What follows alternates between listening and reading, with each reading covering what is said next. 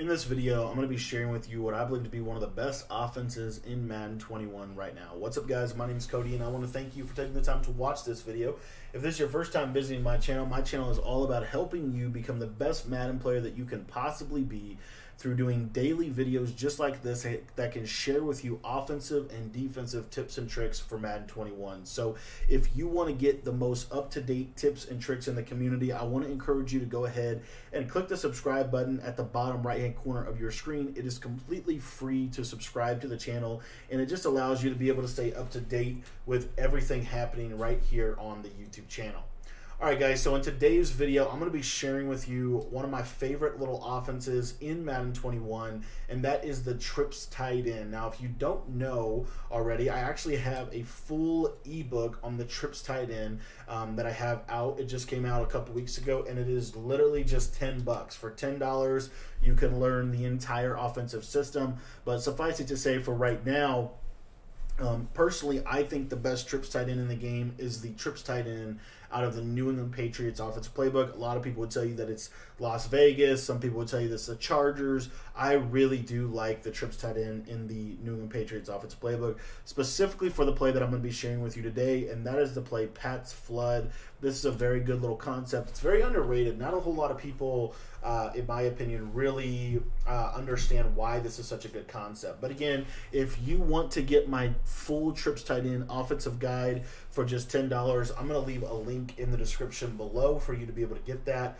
But let's jump in here, and we're going to talk about this play Pat's Flood first and foremost against man-to-man coverage. So how do we use this play to be able to be a consistent man beater for our offense? So the first thing is, I don't want to mess with any of the routes on the left side of the field. I actually really do like the way that they kind of flow together, and just the way they just space the field. So I'm going to leave all of these routes alone, okay? I'm not going to touch anything on this left side of the field. But on the right side of the field, what I'm going to do is I'm going to set up a little route combination that I absolutely love out of the trips tight end. This is going to allow you to be able to use the whole field, and it's actually really, really quick to set up. All you're going to do is you're going to put your tight end on a little flat pass, little flat route just like that right there. Your X receiver is going to go on a flat route, and then your running back or your R1 receiver is going to go on a smart routed option route. This option route is truly my favorite answer to the man coverage question. As you can see, it's about a 15-yard out route. And what's cool about this is you actually have this on both sides of the field. And so it's going to allow you to be able to stretch the defense horizontally just as much as you would want to stretch them vertically. So you'll see here on the left side, this out route is very consistent. As you can see right there, obviously he's got to catch it, but that route is also a very consistent read against man-to-man coverage. So if they're running two-man under on you, or just kind of standard man coverage, you're going to have a lot of success with this triangle route as well as with your R1 route. Now in MUT, you're going to even have more success because it's very likely that you're going to be able to have 2 or 3 receivers with abilities on the field, whereas in regs you could really only have 1 or 2. So that's just something to kind of be aware of. Now, another thing that you're going to see a lot of times is, let's say they want to try to stop the out route. Well, what that means they're going to do is they're going to drop a little purple zone over on that left side of the field.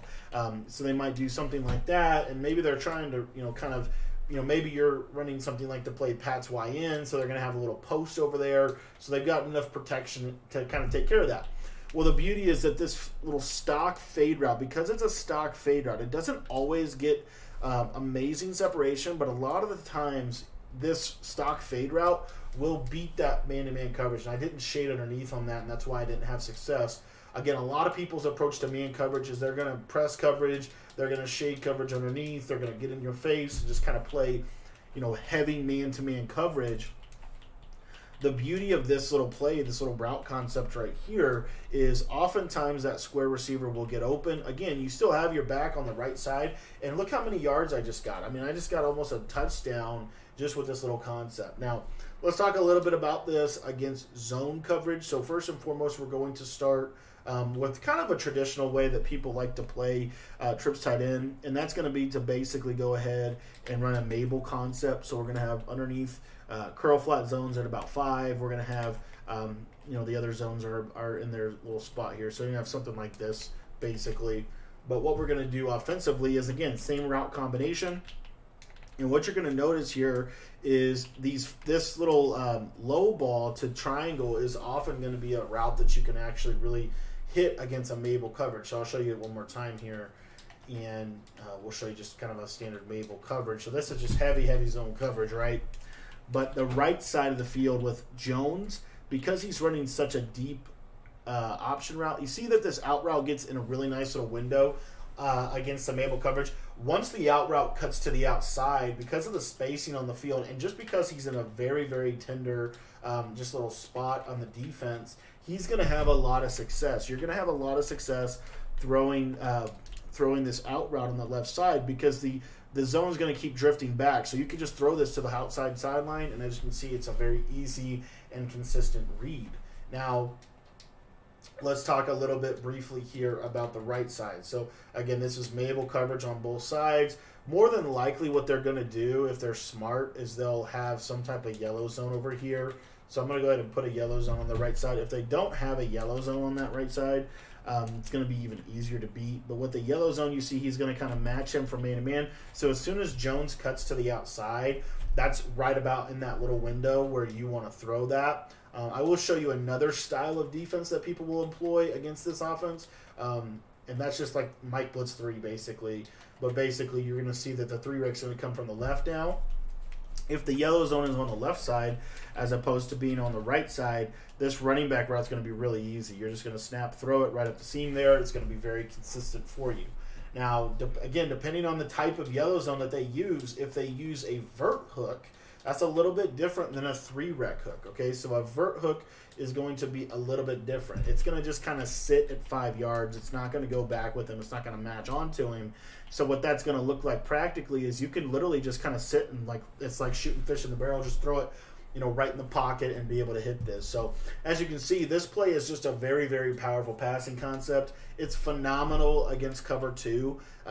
If they try to run something like a Tampa 2, especially if you're running your 3 receivers to the wide side of the field, you're going to have a really good opportunity to be able to hit that little stock fade on the left side. You also have just very powerful little out routes that are very difficult to defend. They can't defend the out route and the corner route and the crossing route and the. They can't do it all. So that's what makes this offense so powerful. So if you want to learn how I run my full trips tight end offensive guide, it is available in the description right now for just $10. It'll teach you everything you need to know about how to run an elite tournament level trips tight end offensive scheme. Thanks for your time. I hope you enjoyed the video, and if you have any questions, just shoot me a text message. My number will be at the top right hand corner of your screen. It's also in the description. And that being said, if you want to get that ebook, I am going to put that Trips Tight End Offensive Guide link in the description for you to be able to get it. Thanks for your time. Hope you enjoyed it, and have a great rest of your day.